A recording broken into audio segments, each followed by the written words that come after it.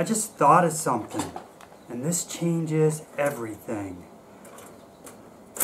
Cells multiply by splitting apart.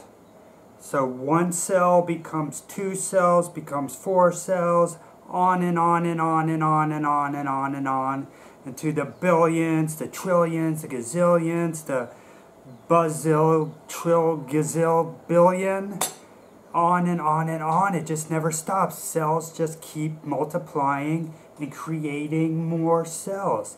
This must mean, this can only mean, that everything that is, everything that ever was, everything that is, everything that ever will be, began with one single cell. So many eons ago, there was this one cell just floating in the ether somewhere, and it split into 2, split into 4, blah, blah, blah. And that was the origin of everything. That was the origin of us. That was the origin of the universe, the galaxy, the multiverse. And that means it must have been the origin of God, too.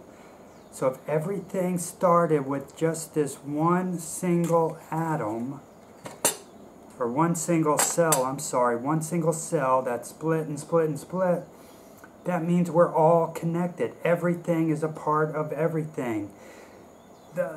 Then it must have been an intelligent cell. That first cell must have had an intelligence to it.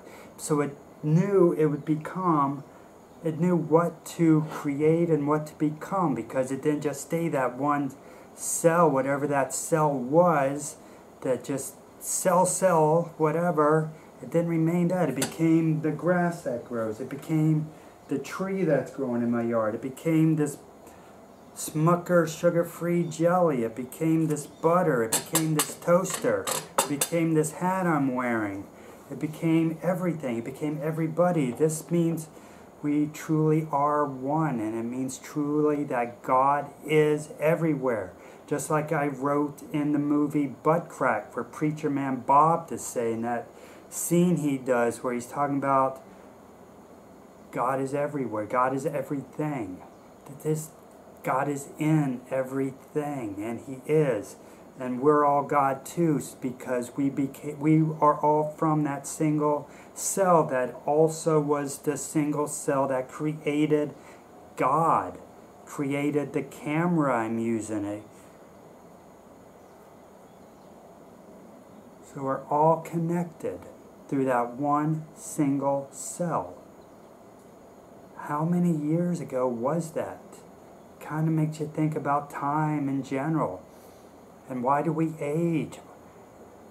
If that cell just keeps multiplying and multiplying, how does it know what to multiply as? How does it know that there needs to be a bird flying by?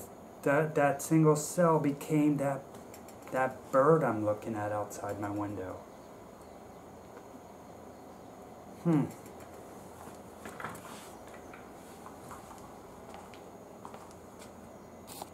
God is in the flowers. God is in the sky. God is in Trident sugarless gum. God is in Pepsi everywhere. Is He in urine? God is here. God is in the sand at the beach.